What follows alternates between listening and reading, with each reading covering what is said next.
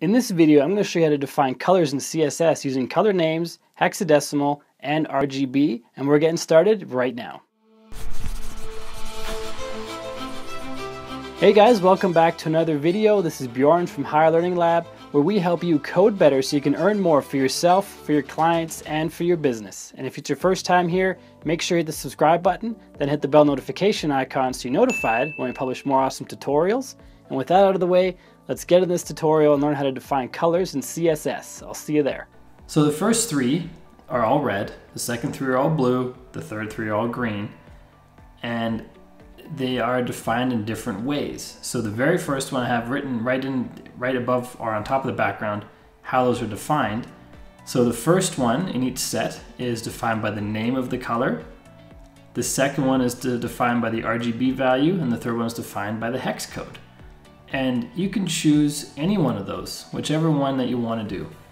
The color name is probably the easiest, but it's also the most limiting. So there are about 140 color names you can choose from, like red, blue, green, yellow, orange, black, white, ivory, gold. You get the idea. You just type in the name of the color, and if that is a valid color name, it makes the element that color.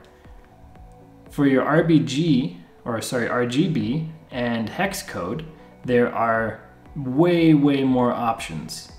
And so you can define shades of red, where for the color names, you might be able to do light red, dark red, and red. For the RGB values or hex code, you might be able to do 50 or 100 different shades of red. So there's much more color flexibility, and if you need color flexibility, stick with RGB or hex. And to find the RGB or hex values of colors, I recommend you check out online color palettes, or if you use a imaging software like Photoshop, they're in the color palette there. You can easily find the RGB and the hex values for colors. And to define these colors on a web page, for all of these I have a background color declaration set in line with a heading. So you can define colors via background color declaration. You can define the text color via a color declaration. So on the blue ones we have white text instead of black, so it's easier to read.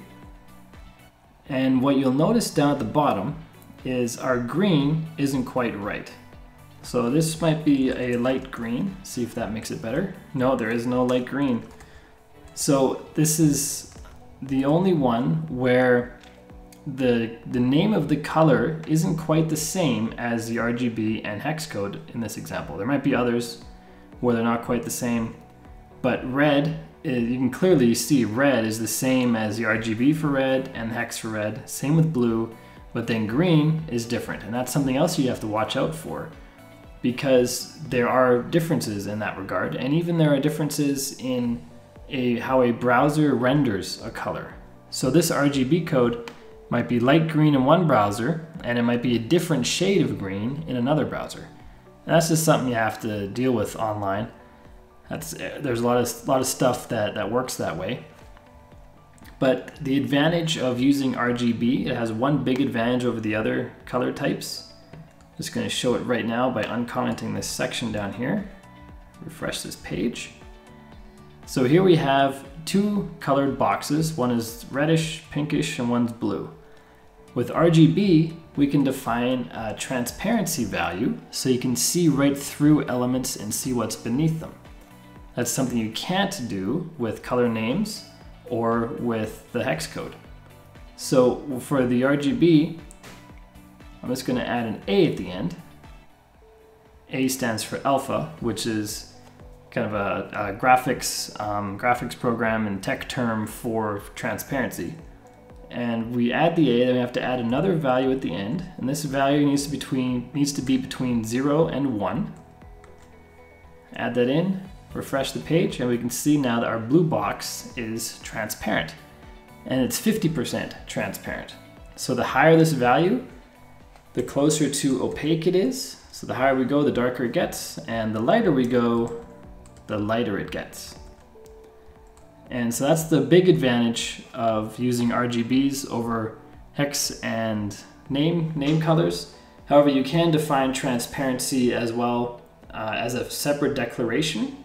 But usually the fewer declarations you use, the cleaner your code is, the easier it is to read.